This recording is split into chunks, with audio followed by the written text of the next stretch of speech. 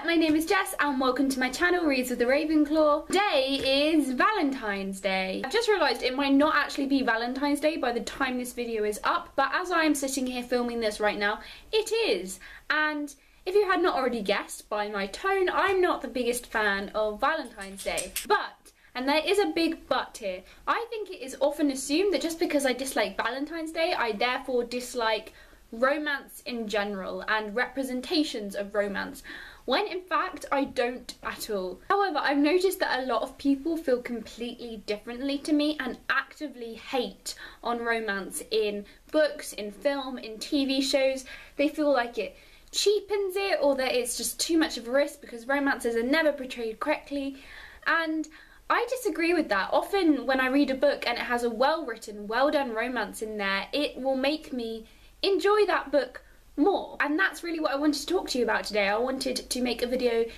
stating my opinion in defence of romance in books and talk about a little bit about why I enjoy it. You are obviously very welcome to completely disagree with me on any of it, and if you want to join in the discussion below, please do.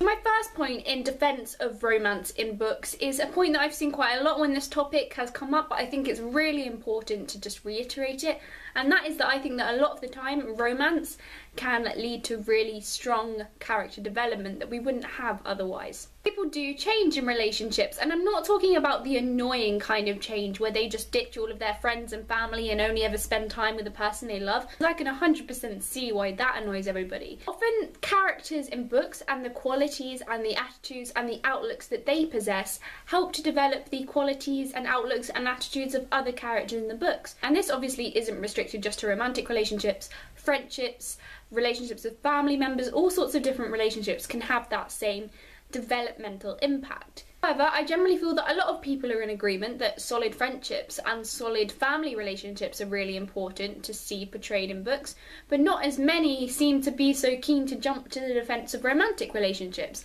And I think that's because there's kind of so many cliches attached to romances, which I'll get onto later, which just makes people really wary of them. And obviously there are writers that don't use romance to actively develop their characters. As I've just mentioned, sometimes when a character enters into a romantic relationship, you find their development taking a step back almost, and they become a lot more withdrawn from the other people that they care about because they are entirely focused on that relationship. But in general, I think that romance is a hugely important tool to do with character development. I think a really good example of this is Lizzie Bennet and Mr. Darcy in Pride and Prejudice. Their relationship with each other allowed them to become more developed as characters. Darcy realised that he was being a complete arsehole. Lizzie realised that she had a tendency to jump to conclusions, and through their relationship with each other, they started to have a better understanding of themselves and a better understanding of themselves in relation to other people and in relation to the world. So yes, romance can lead to really excellent character development if the author does it right.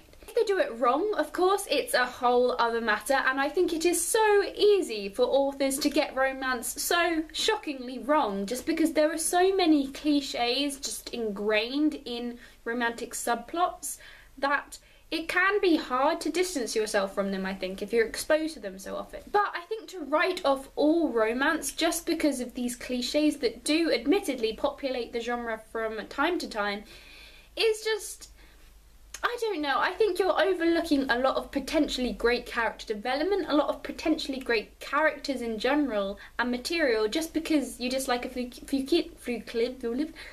cliches. However, even when I think that people can kind of get their head around romantic subplots in novels of other genres, I think the romance genre in itself is still massively looked down on. Another thing that I really dislike, and I could make an entire video talking about, is the fact that romance fiction is often referred to as women's fiction, and this just really irritates me because romance is not exclusive just to one gender any more than it should be restricted to just one sexuality or just one race. I think a lot of the time the way that things are marketed, the way that romance is written, just completely ignores diversity, and I think that's a big problem with the genre. There are romances in books that are wonderfully diverse, and the genre, I believe, is getting more diverse, particularly if you turn to YA romance, which is quite a risky thing to say because on the one hand, YA books are very well known for perhaps being more forward thinking in terms of what they put out in terms of literature.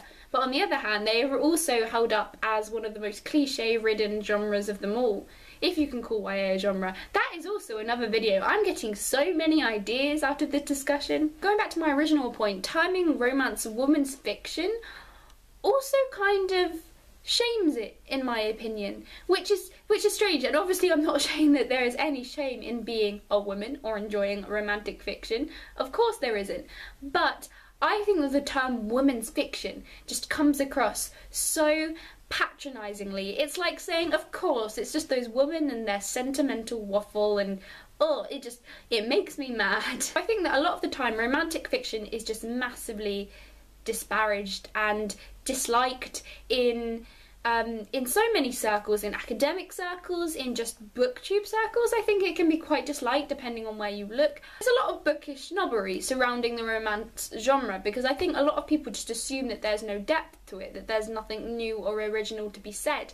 But then I also think that love is one of the most original themes that there is in literature, and that there are so many facets and ways that you can interpret romantic love. So to look down on romantic fiction is just, I think you're closing yourself off to a world of potential, because I think where we are now in the literary world, there is a lot of potential of ways we could go with romantic fiction. Also, just because a book is sentimental, just because a book does have cliches, does that mean that somebody has any less right to enjoy it? Me personally, and for a lot of people, books are escapism. They are your way to get out of the mundane nature or the stressful nature of your everyday life and just enjoy yourself and just exist for a few minutes. And I think that sometimes just a fun romance novel can help a lot of people with that. Example, Anna and the French Kiss by Stephanie Perkins. I admittedly was one of those literary snobs that looked down on that book for so long because it had French kiss in the title,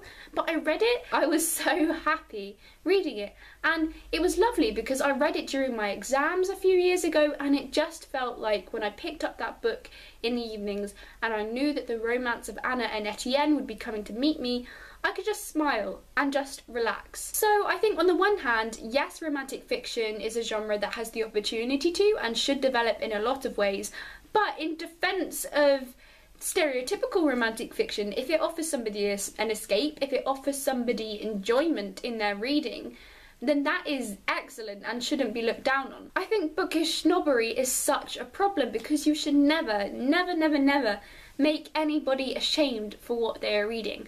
I don't care if they're reading 50 Shades of Grey and you think that it's awful. If they are enjoying it, if they are reading, if they are getting something out of it, then who cares? So in summary, in defense of romance and of romantic fiction, I think that if you are closing yourself off to a genre or to the potential of a genre in the future, just because you've had a bad experience with a few cliches, you're missing out. Obviously, you're entitled to read whatever you want. If you don't enjoy romance for whatever reason, then you don't enjoy romance, and that is completely and utterly fine. Similarly, if you're actively looking for books without romance in them, that is completely and utterly fine.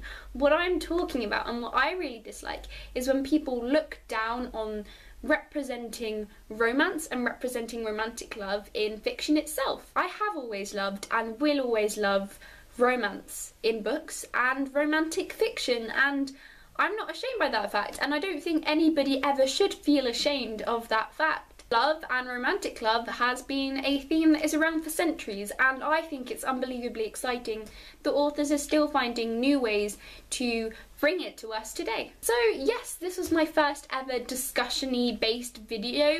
I'd really like to make some sort of series out of these, maybe like an in defense of series, or just taking a literary topic and discussing them with you in the future, because I enjoyed this one so much. So if you have any suggestions, please let me know down in the comments, and if you have anything to add to this debate, please let me know in the comments. Thank you for watching, and until next time, goodbye.